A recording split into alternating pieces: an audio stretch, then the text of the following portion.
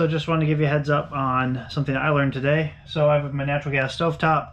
To use this, you have to have a natural gas conversion kit, which they sell at Home Depot and probably a bunch of RV outlets and things like that, to allow it to run off of a propane tank. So that's what this guy is.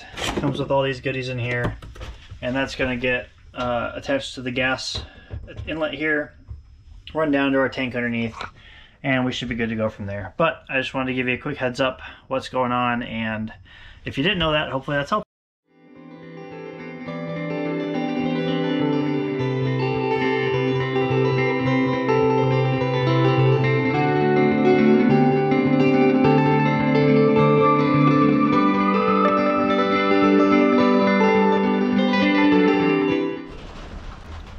Okay, so after a lot of unnecessary attempts to make this stovetop work, pretty much all I needed was a regulator on the propane tank, and then that's adjustable. Had to find the right pressure, and then this guy works happy as can be. So all you have to do to operate it, pop down here, go in here, and you've got your knob on the top of the propane tank.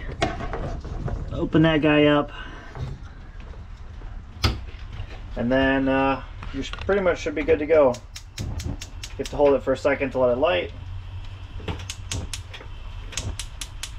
There we go. And just like that, we've got fire. Nice. This one's like a 3300 BTU, and that one's like a 1000 or something, I don't remember.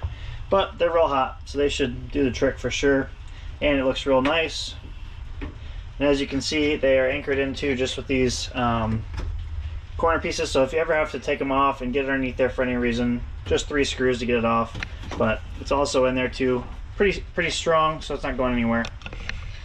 So our kitchen is finally coming together, pretty much done, which is super exciting because that was way harder than it needed to be, I think. I probably should have done some more reading before I tried just installing. But now that that's done, and I did do the reading after the fact, it's good to go.